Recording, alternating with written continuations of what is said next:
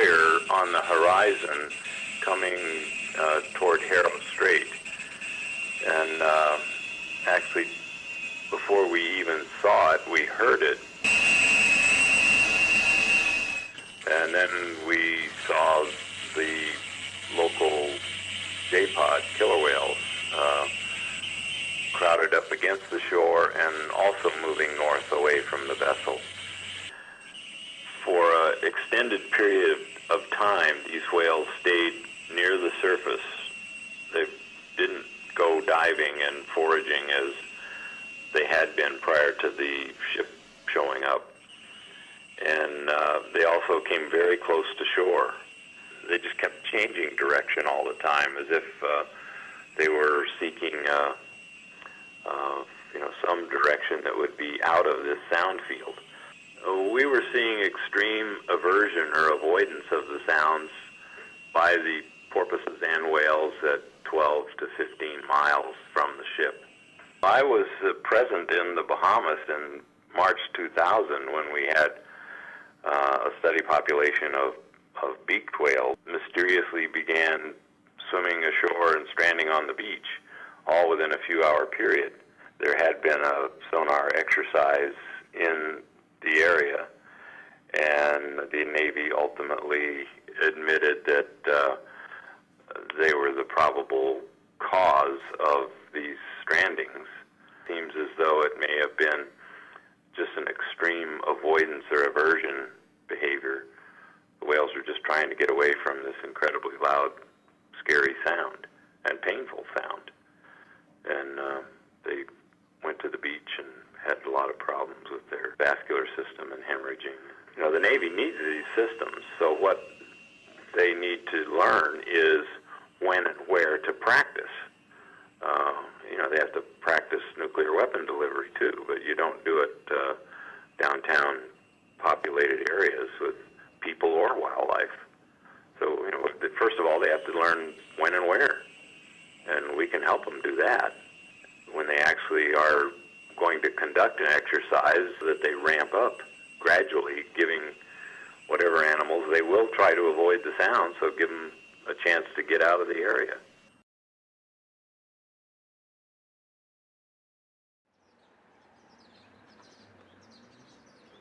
These are the Canary Islands.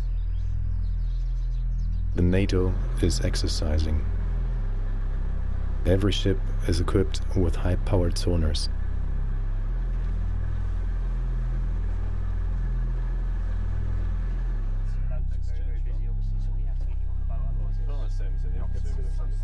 Hello. Yes, are you ready for watch report? Negative, standby. Roger. They are exercising their hunt for submarines. 5 hours later, the first whales are stranding.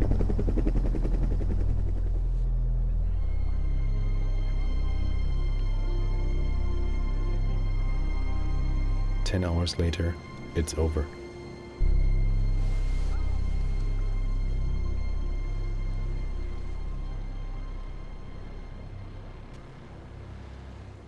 The Navy still refuses to take their responsibility. But the whales are stranding everywhere where they're exercising.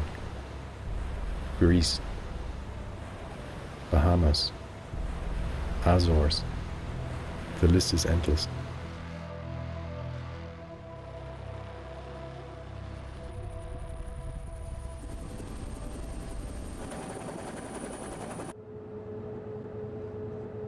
We don't damage the sea. There are animals and fish that live within the sea. We take every measure we can to avoid interfering with it. I cannot imagine a time when we would not have to make use of that sort of technology in hunting for submarines.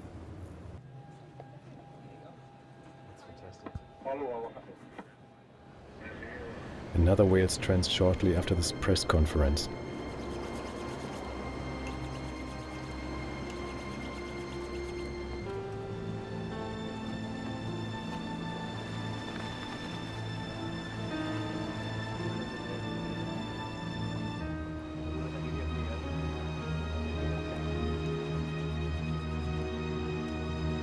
The gas bubbles are clear indicators for an extreme form of the diving disease, normally never occurring with whales.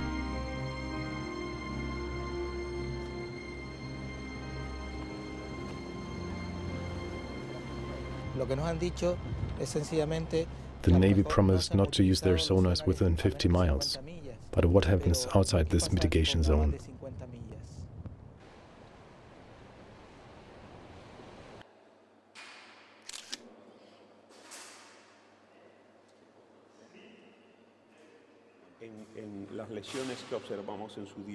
Antonio Fernandez found various clear evidences in vital organs.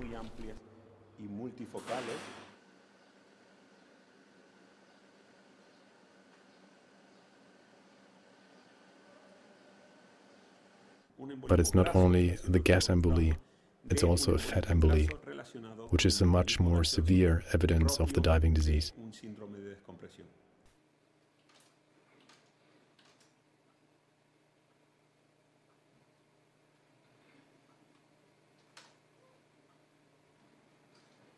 These bubbles in the brain vessels plug the blood flow, and the brain begins to die.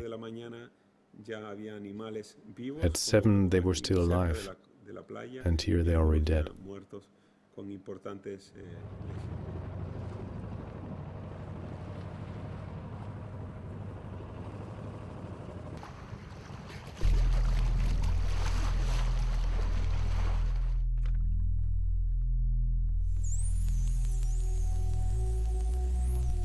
Little has been known about these deep diving whales.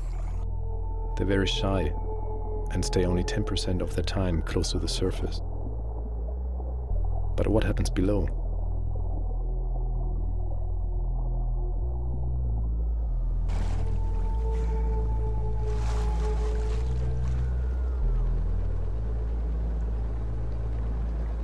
Scientists as Mark log the diving data with computers.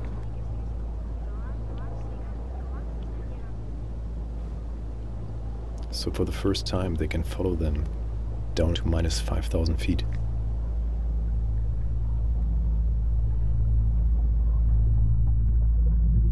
These are first impressions from the deep sea. And this is also the place where submarines are hiding.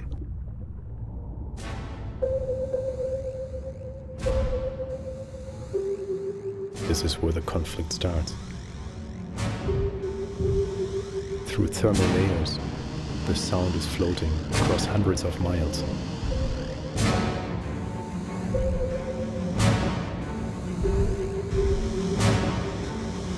Nothing can stop the sound to travel long distances.